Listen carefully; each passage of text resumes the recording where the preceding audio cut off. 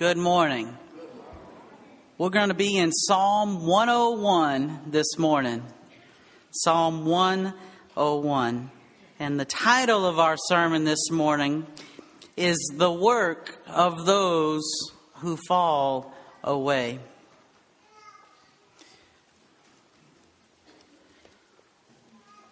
Psalm 101, verse number 1. I will sing of mercy and justice.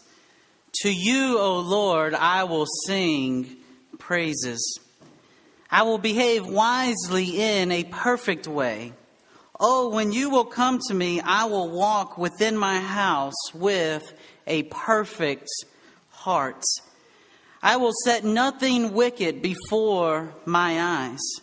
I hate the work of those who fall away. It shall not cling to me. A perverse heart shall depart from me. I will not know wickedness. Whoever secretly slanders his neighbor, him I will destroy. The one who has a haughty look and a proud heart, him I will not endure. My eyes shall be on the faithful of the land, that they may dwell with me. He who walks in a perfect way, he shall serve me. He who works deceit shall not dwell within my house. He who tells lies shall not continue in my presence. Early I will destroy all the wicked of the land, that I may cut off all the evildoers from the city of the Lord. I don't know about you, but spring forward is something that I enjoy much more than falling back. Now, falling back on the first day, of course, is very wonderful because we get an extra hour of sleep in the morning. And I have always thought if we were ever to all be here on time on any Sunday, that today would be the day. However, we know that there's some drawbacks about this idea of falling back, and we know that it gets dark much earlier now than what it did several weeks ago as we're making our way into fall and eventually the winter. But it is a pretty good thing that we had an extra hour of sleep last night because I know all of us stayed up all the way, even into overtime, to see our LSU Tigers be victorious over those Alabama something and something over there in Tuscaloosa. And what we know is that, yes, this is Saint Sunday, but we are very excited that our LSU Tigers have won. But did you notice that Jarrett Lee was falling back into his own ways? Now, I'll have to tell you, I do have a soft heart for Jordan Jefferson, and I was pulling for him and very thankful that he got another opportunity being fellow Dishongh graduates. But Jarrett Lee, before last night, had not thrown an interception in over 100 attempts. But last night, he fell back into those old ways.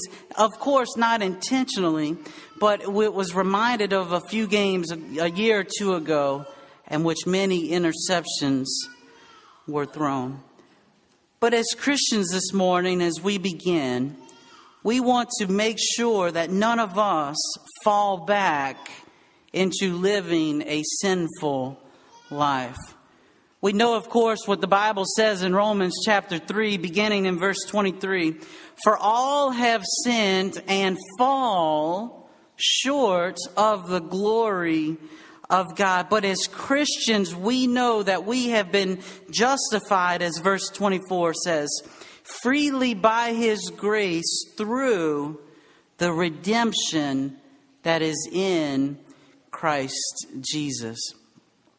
This morning, we are going to be talking about falling away and falling back. But at front, we want to remind all of us as Christians that we want to continue living faithfully and never get back, whether unintentionally or unintentionally, never fall back into that old way of living, that life that we lived before we became Christians. Now, the phrase fall back or falling back does not appear in the New Testament or in the Old Testament for that matter. But there are several passages of Scripture that talk about falling, either falling down or, even more importantly, falling away. And it's some of these scriptures that I would like to notice with you this morning as we ask the question, what does the Bible say about falling away? Will you go with me in your New Testament to the book of Matthew, chapter 15. We'll thumb through several passages this morning as we are asking this question, what does the Bible say about falling away?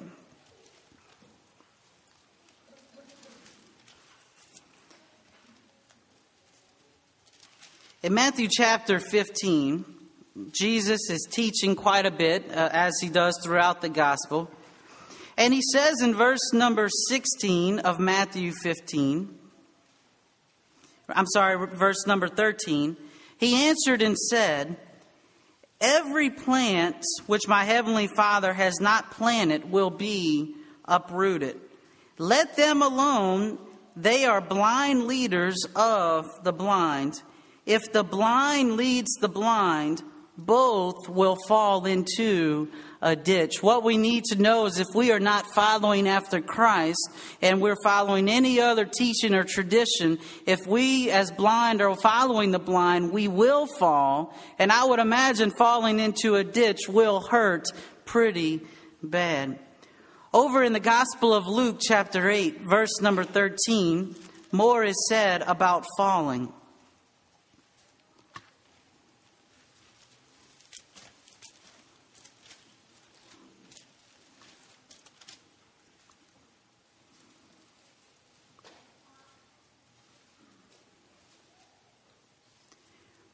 Jesus is teaching on the parable of the soils, and we know there are several different types of soil, and we want to be a part of that soil that is good, that is able, the seed is able to be planted, and it grows to be strong. But notice what verse number 13 says in Luke chapter 8.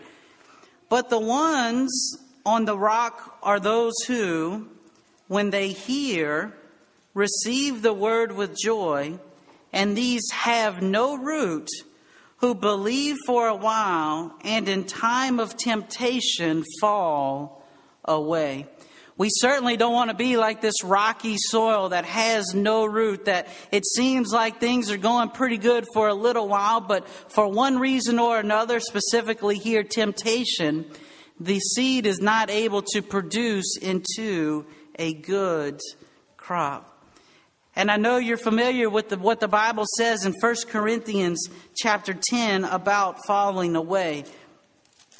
This is the Apostle Paul writing. And he says in 1 Corinthians chapter 10, verse number 12, therefore let him who thinks he stands take heed lest he fall.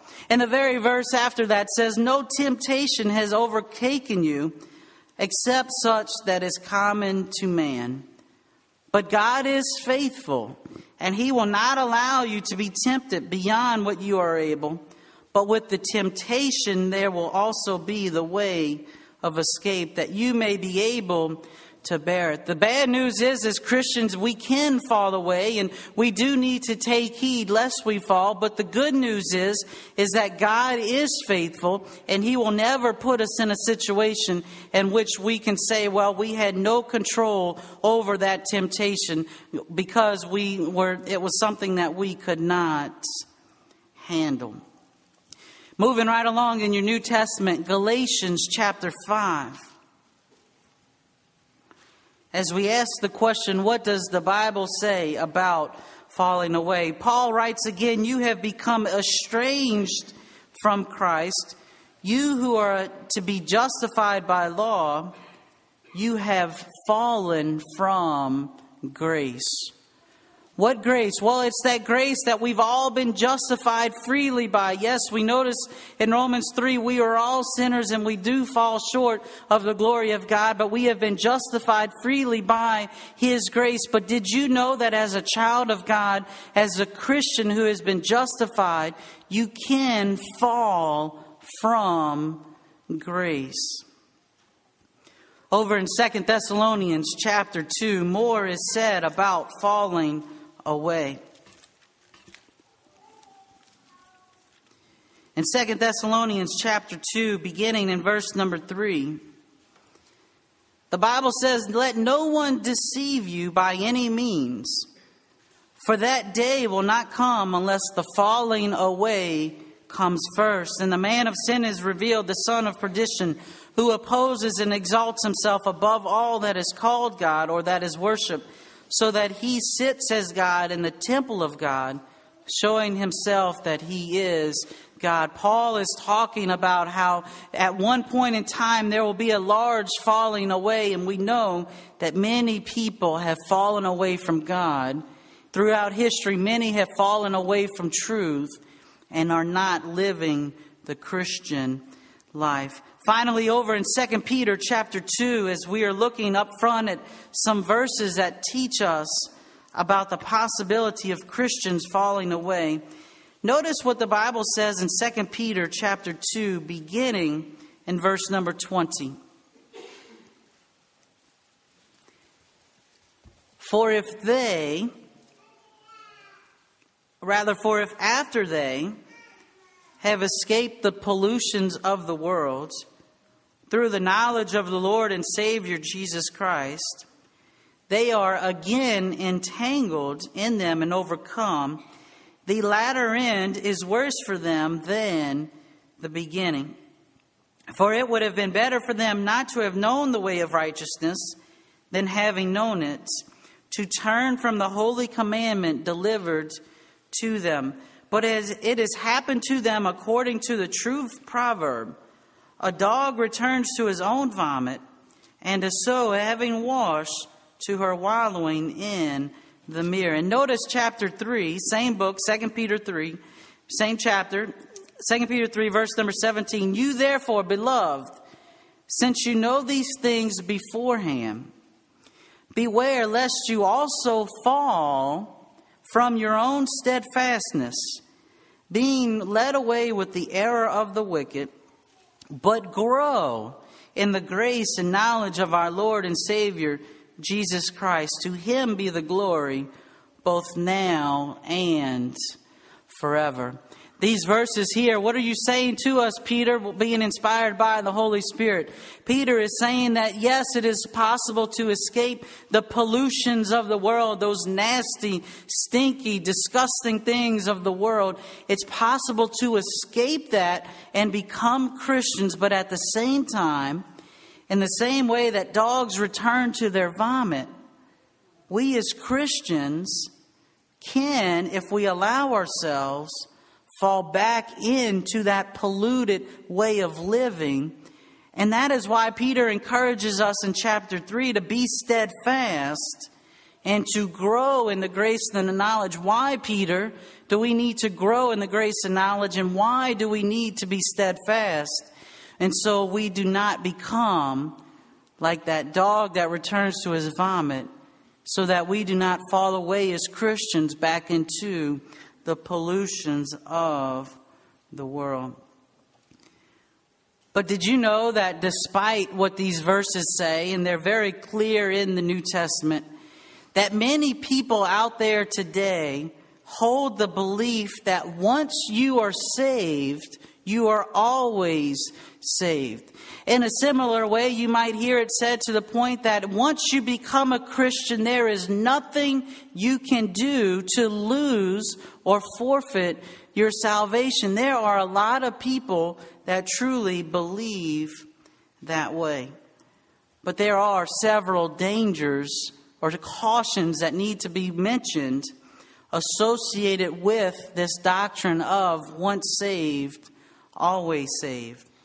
5 reasons. Number 1, most of the people who teach it are not saved to begin with.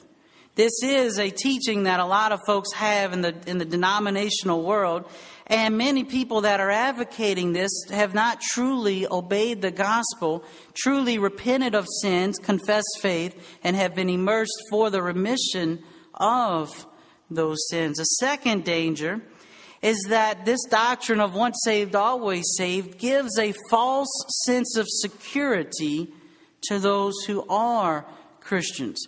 Because if we're working from the mentality that there is nothing that we can do to lose our salvation, we can have the thought, well, I can live however I want, yet still be able to go to heaven. And this false sense of security tells us that, well, it doesn't matter how I live my life. A third danger associated with this doctrine is, of course, that it discourages Christian growth. We just noticed here in 2 Peter 3 how he is encouraging the people to grow, to be steadfast. But if we're working from the presumption that, well, it doesn't matter what we do, once you're saved, you're always saved, then why do we spend any time in prayer and growing and reading and fellowship and worship?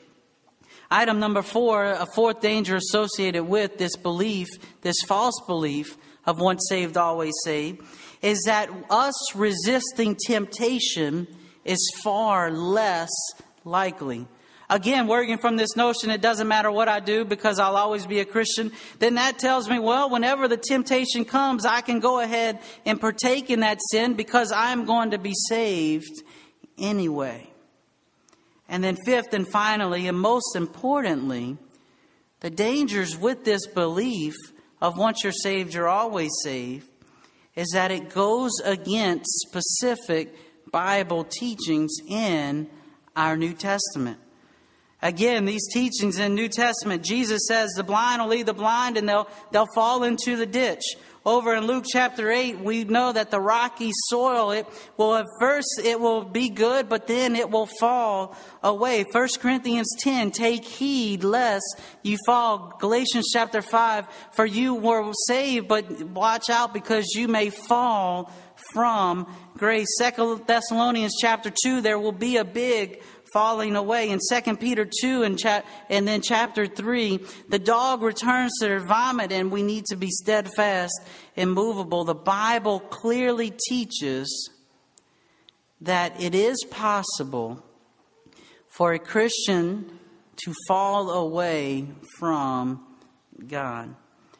And so now that we've asked that question and have answered it with Scripture, let's move on this morning and now ask the question, what can I do to avoid falling away? Or how can I make sure that I do not fall away from God and fall away from the truth of the gospel? And it's at this point that we go back to Psalm 101 as we look at some things that David had in mind as he was living his life of faith. I do realize this is a part of the Old Covenant, but what we see here is some principles, and we'll connect them to New Testament teaching, that we see some principles that are evident in the life of David. Now, we do not know exactly when David is writing this psalm, but what we can conclude is that it was probably after his downfall with Bathsheba, and knowing that had occurred several writings back in Psalm 55, give or take a couple of chapters. But now we're in Psalm 101, and David is writing on a very personal level. And he is writing as king of Israel, but he is also writing as man of God, a friend of God, a man after God's own heart. So as we ask the question, how can we avoid falling away? In each of these, there's 4 of them. We'll begin with the letter W. How can we avoid falling away? First, this morning, as we look again at verse number 1, we need to make sure we worship. Worship is connected with not falling away. Notice again what David is saying and what he is doing in verse number 1 of Psalm 101. I will sing of mercy and justice to you, O Lord. I will sing praises. As Christians, we come together to worship, to sing praises to our God. And we're speaking or singing of His mercy, of His justice, that we have been able to be freed from this sin as Christ has delivered us through His death, His burial, and His resurrection. There is a positive correlation between those things considered as worship and those things considered as faithfulness. You may say, Eric, well, what do you mean by correlation? Well, those of you that like math or like statistics, you know what a correlation is. It means that two items are similar, that they are related to one another.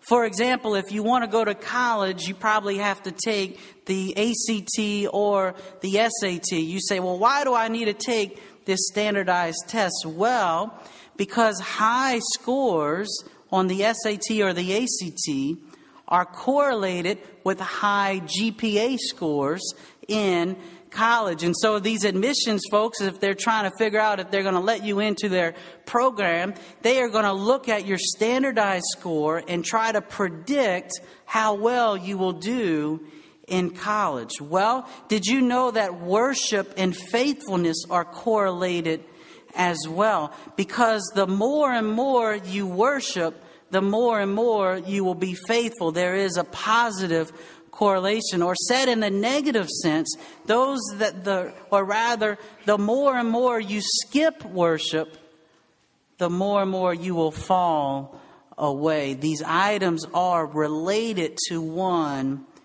another.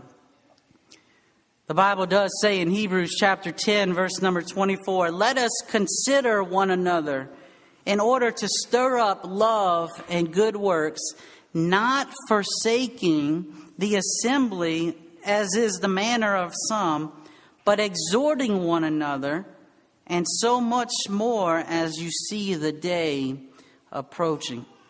Now, in theory, as Christians, we would not need the commandment to worship.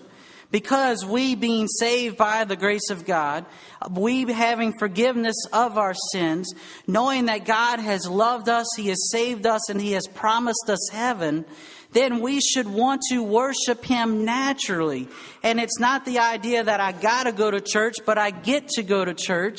And it's something we look forward to say thank you, God, as we sing praises to Him, recognizing that He has given us mercy and He has given us justice. But just in case that natural motivation either is not there or is minimized, we do have the command not to forsake the assembly.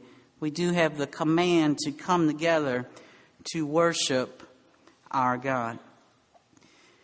In Psalm 101, we're asking the question, how can we avoid falling away? David is teaching us through his example as a man after God's own heart. And we see in verse number 1 that we are to worship. But as we look at verse number 2, secondly, we are to have wisdom as well. Notice what David is saying in verse 2, I will behave wisely in a perfect way. Or your translation may say, I will behave wisely in a blameless way. As Christians, we want to have wisdom. And we want that wisdom to be based upon God's word, truth, and that wisdom based upon our faithfulness and our years of experience as living the Christian life. And those of you in the Tuesday morning class are well aware that we're studying Ecclesiastes, and we've been contrasting life under the sun as a metaphor for worldly wisdom as opposed to wisdom from above. And we know that as Christians, we don't want to follow the wisdom of the world or the wisdom of media or any of those items, but rather we want to follow after the wisdom of God. The Bible says in James chapter 3, verse number 17, the wisdom that is from above is first pure, then peaceable, gentle, willing to yield, full of mercy and good fruits, without partiality and without hypocrisy. How are we going to be able to be wise? What does that look like then when our lives are full of godly wisdom? Well, we're going to be peaceable people. We're going to be gentle. We're not going to snap or we're not going to fight. We are going to be people that are full of mercy. We're going to let some people go on some things. We're going to ease up a little bit. We're going to be filled with good fruits or good works. We're going to be looking for opportunities to help out other people. And we by no means are going to be hypocrites in the church. This is what James is teaching us as far as living the wise Christian life. And so as we're looking at ways to increase our wisdom, how can we do that? Well, it begins by studying the Word. It begins by reading our Bibles. Hopefully we're reading our Bibles every day. And hopefully we're taking advantage of the Bible classes that are offered here for adults and for your children to learn more knowledge so that knowledge can eventually be put into practice and will become godly wisdom. Third, this morning, as we are asking the question, how can I avoid falling away from God? We want to make sure we worship. We want to make sure we have wisdom. And number 3, we want to make sure we are walking after God. In verse number 2, the last part of it, David writes, I will walk within my house with a peaceful heart. He says again in verse number 6, he who walks in a perfect way, he shall serve me. He who walks, maybe your translation says, in a blameless way. And so as we are walking after God or walking towards God, we are following after what is being taught. Now, we won't expound upon this point much because in recent sermons we've talked about walking with God. We looked at Enoch and how he walked with God. And we noticed the passage over in 1 John 1 about the importance as walking in the light. But I'm reminded of what the Bible says in Luke chapter 1, verse number 6.